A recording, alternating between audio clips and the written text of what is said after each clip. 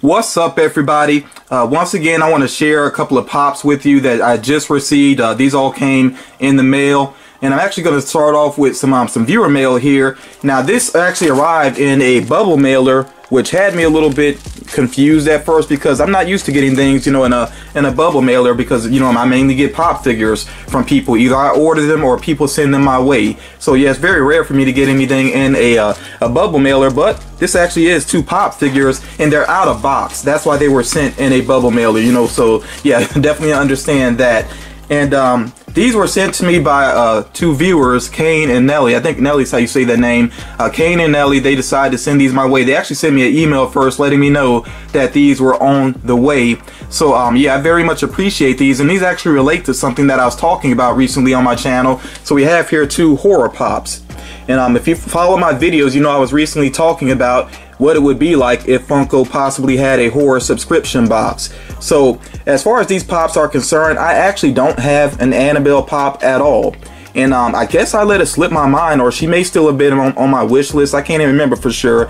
But I know I wanted to get the blood splattered Annabelle, because that's one of the few blood splatter pops that actually, you know, the blood splatter really does make it stand apart from the common pop here. You know, so I actually like that blood splatter pop. And when they sent these, by the way, they said that these would be good to get customized, because I'm pretty sure they realized I already have Freddy Krueger. So, you know, that's cool. And this Annabelle, though, I might just go ahead and keep her as is, and I think I might still try to track down the blood splattered one. I think I still would like to have that in my collection, because like I said, the blood splatter looks really good on it. And I actually did enjoy the second Annabelle movie. I didn't bother with the first because I heard nothing good about it. But I think I will check out the third one as well, since that one actually will feature the main characters from The Conjuring finally, you know, them interacting with the doll and everything. So yeah, I'm looking forward to checking out that movie. And then as far as Freddy Krueger is concerned, like I said, of course I already have a Freddy Krueger, and I do have the Freddy Krueger with syringes on the fingers as well. This one, I think I do want to get customized, and I actually have an idea for it already. I just got to find an artist that could pull it off. But yeah, I definitely have a concept in mind. And as a matter of fact, I mentioned that concept in that video that I did about Funko possibly, you know, what it would be like if they had a horror subscription box. So if you checked out that video, you might know exactly what I want to do with this Freddy Krueger. I've seen some people have Freddy Krueger customized to where the skin looks more realistic, and I'm not a fan of that. That actually looks pretty gross, you know, so I'm not going to do that. But yeah, I do have an idea in mind, and I will see if I can get that worked out with a custom artist. And by the way, I am looking for some more custom artists to feature on my channel. So yeah, if you are a custom artist, or you know a custom artist, you know, definitely reach out to me via my email address, which is in the description. But yeah, I really do appreciate these, Kane and Nelly. I hope I'm saying the name right, Nelly. I hope I'm saying that right. I think that's what it is. But yeah, I really do appreciate these. Now, I will say, I'm also looking forward to, as far as the Conjuring franchise is concerned, you know, they have these spin-offs and everything.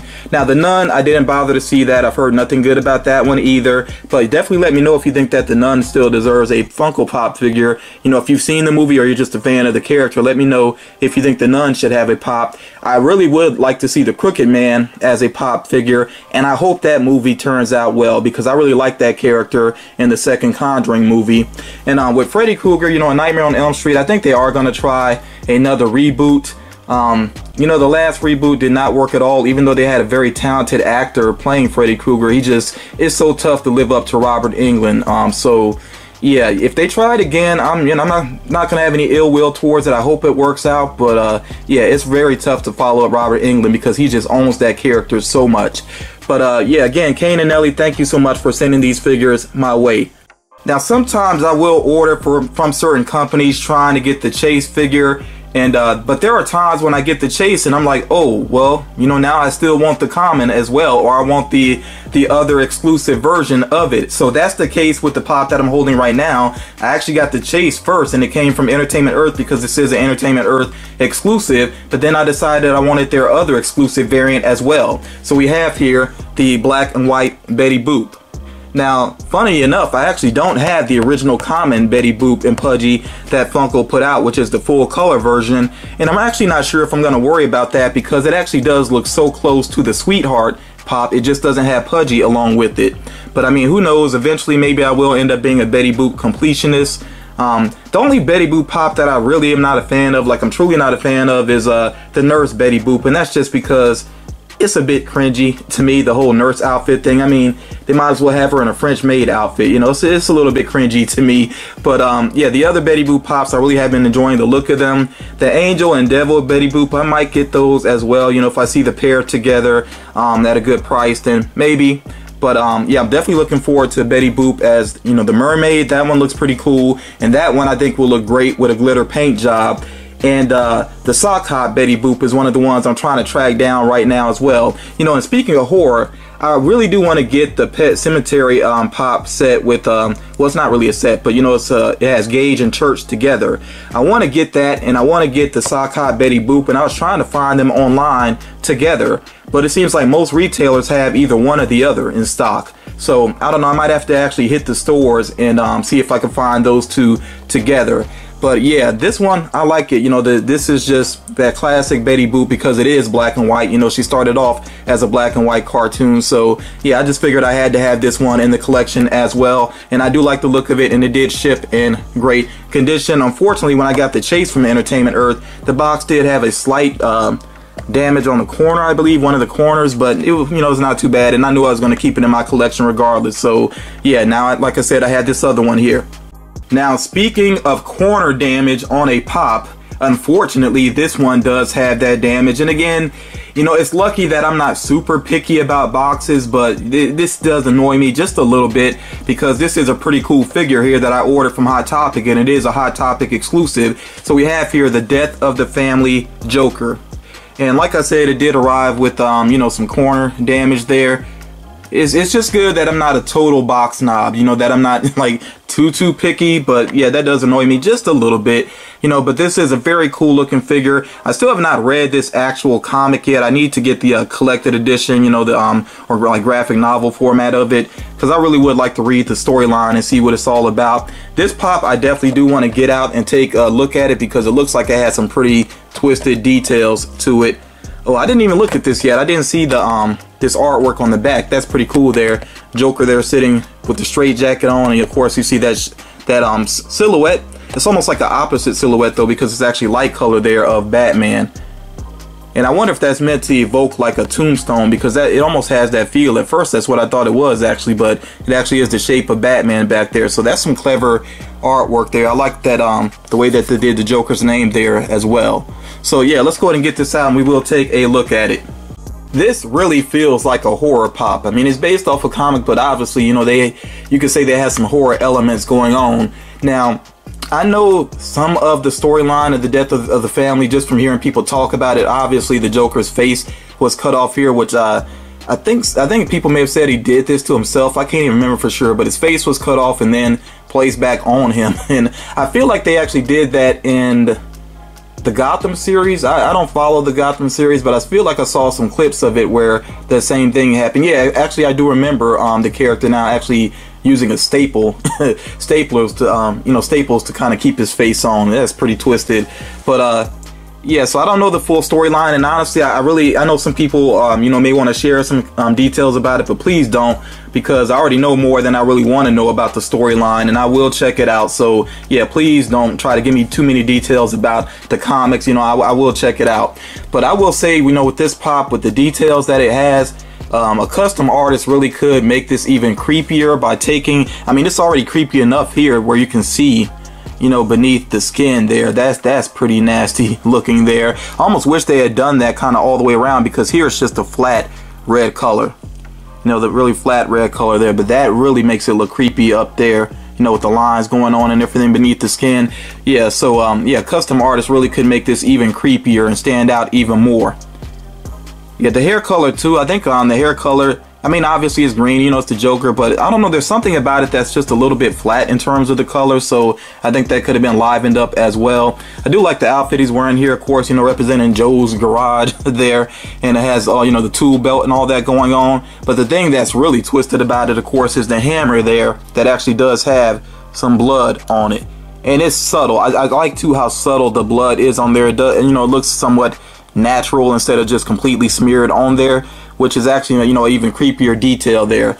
And I do like his pose as well, and the way he's posed, he should stand pretty well. He doesn't come with a stand. I don't think he needs one because the feet are pretty wide, and then with the way they're positioned from each other, this one should stand just fine. So yeah, like I said, I don't know much about it, so I can't say a whole lot about it, but I do look forward to reading the comic. Yeah, I look forward to checking that out, and this is, you know, this really motivates me more to go ahead and check out that comic and see what it's all about, because man, this is very twisted looking, but I like it. You know, like I said, overall, this is a very cool pop. And if you haven't tracked this down yet, of course, if you don't have a Hot Topic in your area, keep checking the website, because I know he's already been available again on the website more than once. So yeah, don't give up on it yet if you have not tracked this figure down yet. One more detail I gotta point out, those teeth. Man, these teeth really do look nasty up close. So yeah, Funko did a good job overall with the details of this. The final figure here, I didn't even realize it was on the way, but I'm so glad that it's here. It looks really awesome, and I'm not gonna have space for it up here, so I will take it out of box and I will show you some footage of it. But man, this looks absolutely incredible. So we have here the Amazon exclusive 10-inch Giant Man. Take a look at that. This thing looks really cool. And you know, if you follow my channel, then you know that I really am a big fan of Ant-Man's costume. I like the character too, and you know, of course, Paul Rudd does an amazing job playing that character. But yeah, I'm mainly a fan of the suit. It's one of my favorite suits in you know, the MCU, and that's why I have been such Ant-Man somewhat completionist. I think I have all the Ant-Man figures except for, ironically enough, I don't have the common, and that's because the common and the glow-in-the-dark look exactly the same. So I have the glow-in-the-dark version of the common, and then I don't have the classic Ant-Man, but of course that's a different suit. But you know, as far as MCU Ant-Man, I've been somewhat of a completionist with it, except for the supporting characters, even though I might go back and get some of the supporting characters. But yeah, this is very cool. And it's actually different from the common because, you know, since it is Giant Man and he uses the color blue, I mean the color blue, you know, represents him enlarging, I guess you would say. Yeah, you see some blue details in there. It's for the most part the same sculpt and everything, but it just has those blue details going on to show that, yeah, this is Giant Man. So like I said, I can't even you know, take this out to put it up there right now, but I will show you some footage to let you see exactly what this figure looks like. This is very cool and very well done. I actually think I will take it out right now, but like I said, I'm going to put some separate footage so you can get a better look at it. As far as displaying this in my collection, I'm gonna have to figure something out because I don't know if there's enough space now where my other Ant-Man figures are to fit this guy here because he is so large. So I will have to try to figure that out, but yeah, this is totally worth it for me. And if you were able to get this figure, let me know if you're happy with it. I'm definitely happy with it. I'm very picky when it comes to the 10-inch figures because of space, obviously. But like I said, this is one I definitely wanted to have, and it arrived in perfect condition from Amazon. I know some people have had some issues sometimes getting pops from Amazon, but this one for me, like I said, it arrived in great condition. It actually came in a giant sorter, you know, so it was boxed within a box. So they did a great job with it, and I'm really happy to have this into my collection now. But yeah, that's pretty much going to do it for this video. Just wanted to share those few pops with you. And like I said, I think I'm going to go on a hunt, and if I happen to see the Pet Cemetery pops and also that Sock Hop Betty Boop together, then I think I may go ahead and get those two together because I know some stores have some sales going on right now. So those are really the main two that I'm going to be on the hunt for. But yeah, again, that's going to do it for this video. Thank you all so much for taking the time to check it out, and I'll talk to you all again real soon.